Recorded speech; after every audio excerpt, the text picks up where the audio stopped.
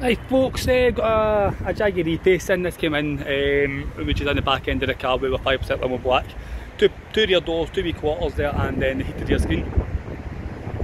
You see, it was really difficult to see through this one. So this was darkness tint, as you see, like I said, really difficult to see in, but then looking out the way, super easy to see out, as you can see from that side as well. So it's a one-way vision, great privacy. And great solar protection for this one as well, so you get 99% UV protection and the heat reduction as well. You'll feel a massive difference in the car. So for passengers and stuff in there, a lot more comfortable for them.